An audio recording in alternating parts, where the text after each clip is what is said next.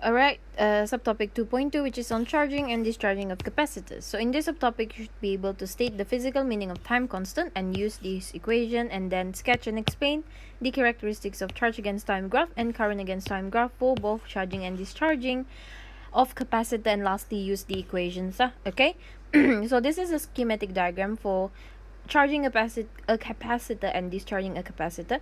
Okay, so firstly, when it is not switched on, this is at neutral. Okay, so dia belum lagi ada segregation of the charge. Okay, so when it is switched on, this is the positive terminal.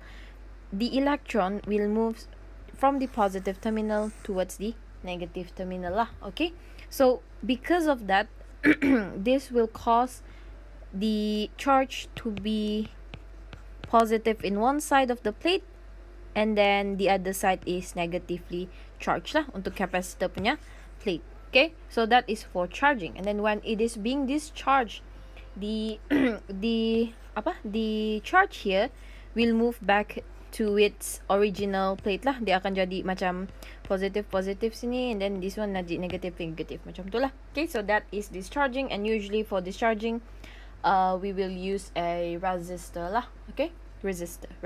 Okay, all right, so now time constant, it is a scalar quantity with the unit of second.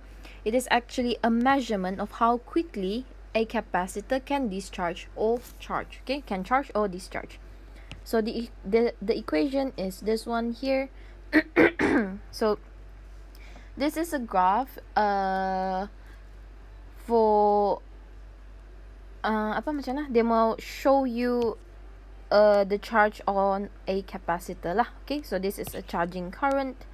So this one will show us this RC here is the time constant. So this is the charging current lah. Okay.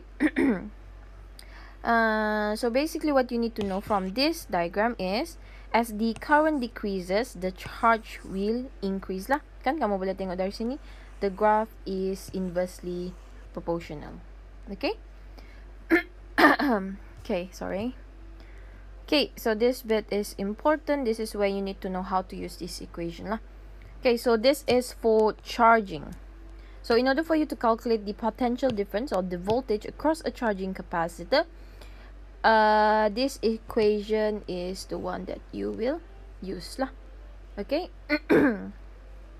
So the meaning of this tau here, this is tau, it is defined as the time required for the capacitor to reach 63% of its maximum voltage. Okay, so if you are asked to define untuk the terms when it is asking you about the voltage across charging capacitor, you have to be able to define this. Okay, so this here is your tau lah.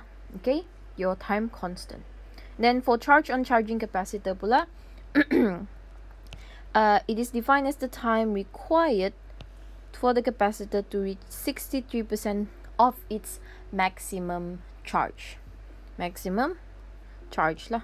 Okay, so this is charge, this is voltage. Okay, and then the equation is this one here. So make sure you are able to draw this graph. Sometimes the question will ask, kalau dia subjective question lah. But of course objective pun masih boleh juga. Okay, and lastly, current in resistor.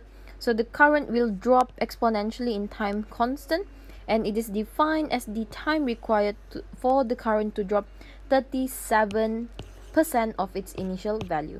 Okay, so this is the equation here. And then what else? So this is just the meaning of each variables lah. Okay, so make sure you're able to draw this, and this is basically just, you just have to apply it in a problem lah. Okay. And then for discharging, ini tadi untuk charging, this one is for discharging. Okay, so the equation untuk yang ini pula, dia punya time constant is defined as the time required for the charge to drop 37% of its initial value. Okay. And then untuk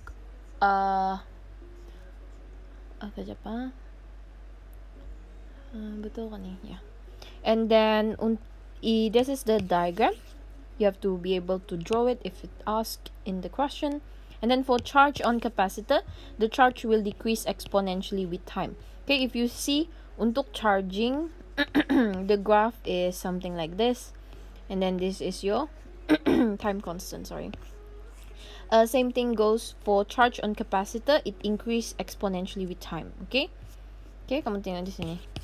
Then for current through resistor pula, instead of drawing like this, it changes to this side here.